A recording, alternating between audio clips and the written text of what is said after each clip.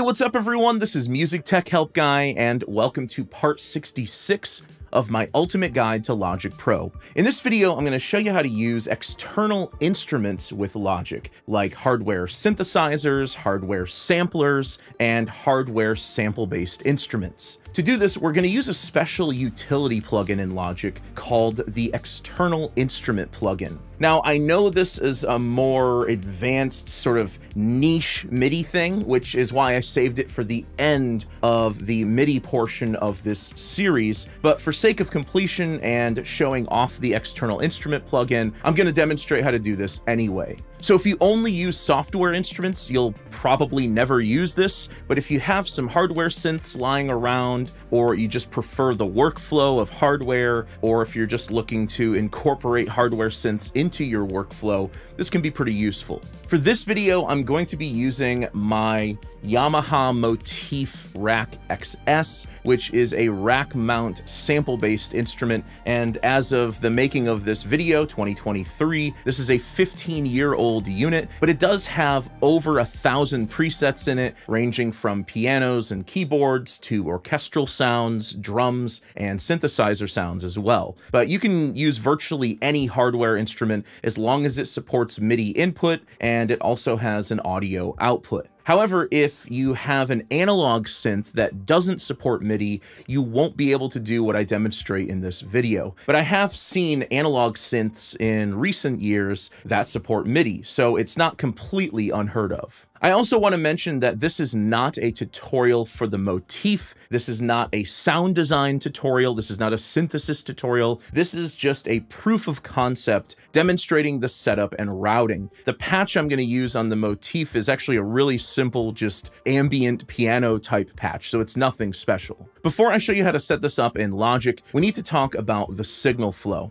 Now, one way to use hardware instruments is just to connect a MIDI controller or use the built-in keyboard if the instrument has one and play things into Logic live as audio. So the signal flow for this would look like this. It's pretty simple and linear. The MIDI controller goes to the instrument audio output goes to the line inputs on your audio interface, and it's recorded into Logic just like any other audio recording. The downside of doing things this way is that you're not recording the MIDI data into Logic, so you can't quantize the MIDI, you can't edit your MIDI performance, you can't adjust the velocity after making your recordings, you can't use MIDI effects plugins, and the list goes on and on. So using the method I demonstrate in this video allows you to use your hardware instruments just like software instruments, albeit the routing and setup is a bit more complicated. So what all do you need to make this work? Well, you need a synthesizer or a hardware instrument that supports MIDI input and has audio output. You'll need an audio interface with at least 2 available line level inputs and a way to interface the MIDI signal to the hardware instrument. I recommend just buying a USB to MIDI interface cable like this. This is one I got from Amazon for $17 US, but there are other options. You can buy a dedicated MIDI interface or a MIDI patch bay interface, although these are getting harder and harder to find these days because people are primarily using software instruments these days. You can also just use your audio interface if it supports MIDI input. So some audio interfaces do support MIDI input and output. Now, if you do use your audio interface as a MIDI interface, you'll have to get some 5-pin DIN MIDI cables. Really, you only need one of these because we're not using the MIDI output for this setup, just the MIDI input. There are even some hardware instruments that support MIDI and even audio over a single USB cable, so double check and see what your device supports before buying anything, because some newer devices might just be a simple USB hookup with no other cables. So my signal flow looks like this. I have my USB to MIDI cable going from my Mac to the MIDI jacks on the Motif. With MIDI connectors, out goes to in and in goes to out, although I don't actually need to connect anything to the Motif output for this setup, but I'm going to do it anyway. And then you need to connect the audio outputs of your instrument to line level inputs on your audio interface. So I'm just using 2 TRS cables for this. So we're sending the MIDI to the instrument, and the instrument is returning audio back to my audio interface. There are many other ways to set up a MIDI studio, some that are way more complicated than this and allow you to have multiple instruments at once, but this is probably the simplest way to make this work. Okay, so now that I have the setup complete, let's jump into Logic. Okay, so now that I've explained the signal flow and setup, let me show you how to set this up in Logic.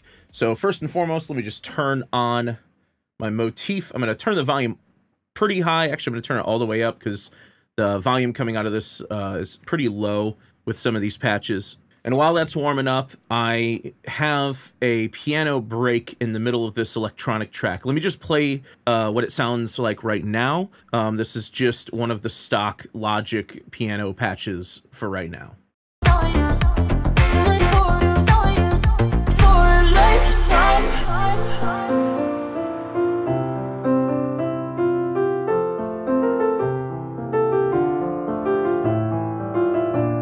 Okay, so I want to swap this out with something that's maybe a little more electronic, and I'm going to use the motif rack for this. Okay, so what I need to do is I need to, bypass any plugins that you don't want to hear in the signal. I'm going to go ahead and get rid of these annoying buses that Logic always creates, and I'm just going to get rid of the sampler instrument that's on this track.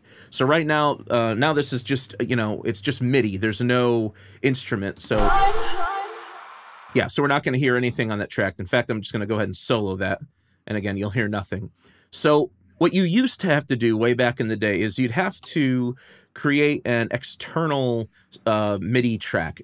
You don't have to do that anymore because you can actually load up a special plugin. This is not an effects plugin. This is an instrument plugin. You click here and you scroll down and you go to Utility. And this special plugin is called the External Instrument plugin. Now, you can set this up in mono or stereo. So the output of the motif rack is stereo. So I'm going to go with stereo. And then I'll just open up the External Instrument plugin.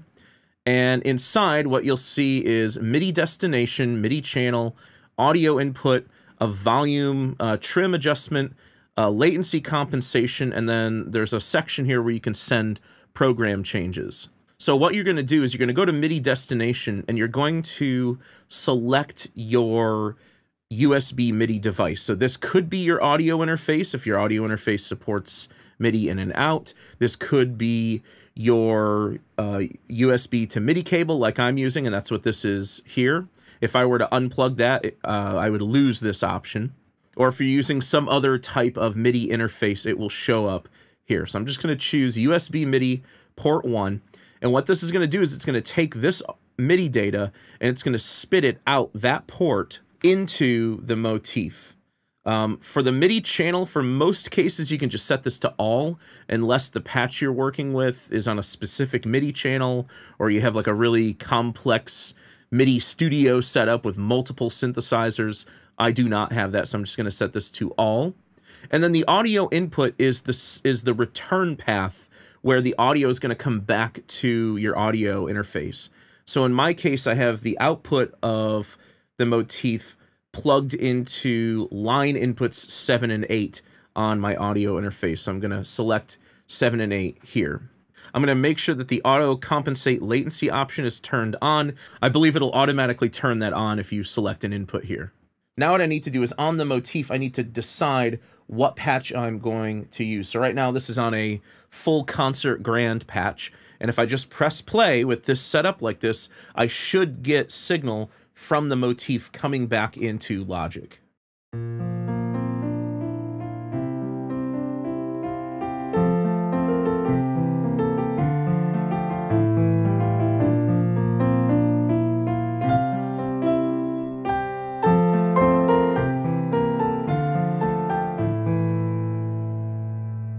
And then what you can do is you can use the audio input volume slider to compensate for the volume. So if you want to add a little bit more volume on input, you can certainly do that. Now, on the motif, I can scroll through and I can choose different presets. So I'll just cycle through a few of these.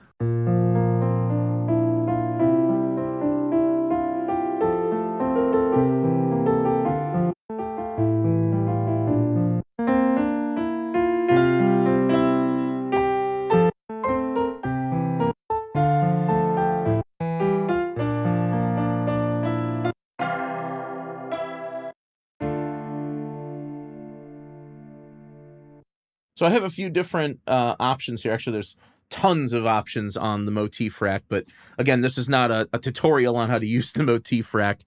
Another thing you can do if you don't want to mess with the synth itself, if you'd prefer to send program changes over to presets on various programs that your instrument might have, is you can use this section down here to send a program change to your instrument. Now, not all instruments are going to function the same. Some will have different programs and different banks. On this one, I believe I only have programs because when I try to use the bank option, it just doesn't work.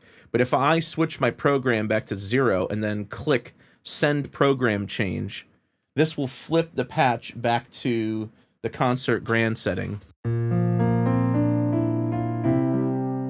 And if you get like a ringing like that, like it didn't receive a note off message, you can actually just uncheck and recheck the Send Program Change button, and that'll sort of reset the MIDI notes. And if I go to program number 1, you'll see it goes to the rock grand piano.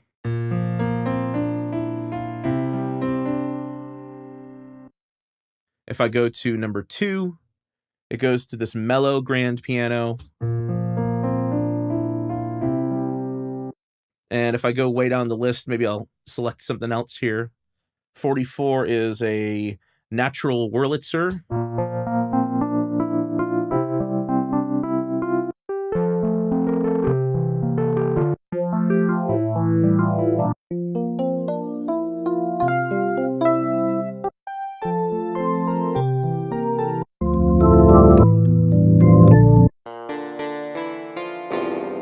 So you can use these program changes to switch the patch on your hardware devices.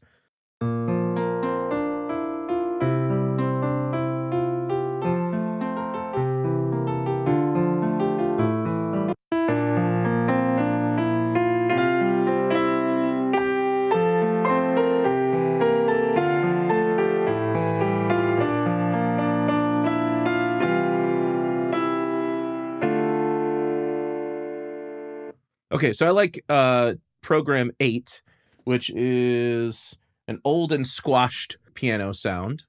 Now, if you want to, you can actually just leave this as is, and you could just keep the instrument in your mix and just work with it this way. As long as the instrument is turned on and the patch is loaded up, you can use it just like you would, using external hardware for mixing. It's just that if you bounce your track, you're going to have to make sure that you do a real-time bounce, not an offline bounce.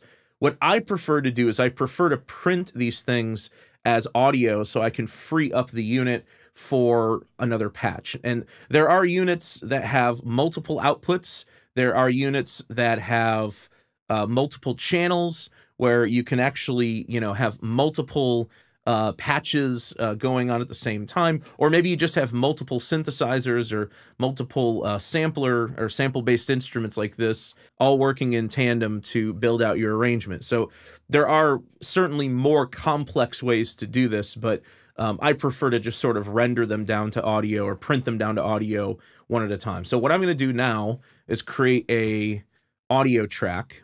And on this new audio track, I'm going to make this stereo. I'm going to set the input to a bus. So I'm going to use bus 7 for this. I'll go back up to the instrument track, and I'm going to create a send off of this going to bus 7. I'm going to option click on that to set the level to unity, and I'm also going to switch this over to be a pre-fader send. And the reason why I do that is this will essentially ignore any volume changes you have here on the track itself, so you're recording a full level signal. Because if you don't use pre-fader and you pull this down, you're going to record a really quiet signal on this track. Or if you have this really up, further up, you're going to get a louder signal. So again, bus 7, pre-fader, unity, going over to this audio track that's inputting bus 7. I'll rename this E-piano external. And I know someone will ask this, can't you just set the input of the audio track to input 7 and 8 and record that way? You absolutely can.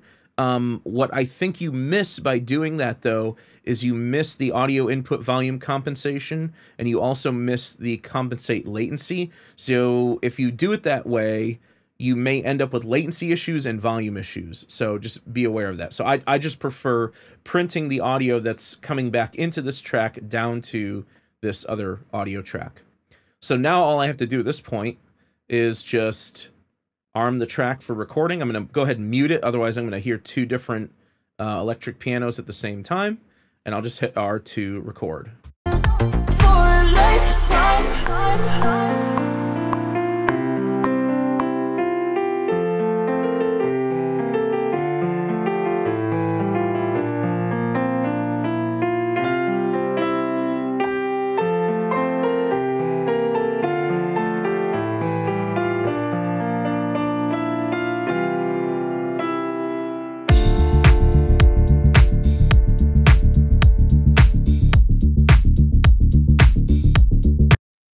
And there we go. So now I no longer even need the external MIDI instrument. I can bypass this send. I can mute, and I can even hide the MIDI track because I don't really need it there anymore. And then now I have my electric piano printed as audio, and I can repurpose the motif rack for another instrument if I like. And the other thing too is I can edit this. I can move it around in the arrangement. I can add effects to it. Maybe I want a little bit of EQ, maybe a bit more top end. Maybe I want a little reverb or something. And you can certainly add these effects on the instrument track because audio effects that are on the instrument track, those come after the audio return coming back into Logic. So you can certainly do that if you want.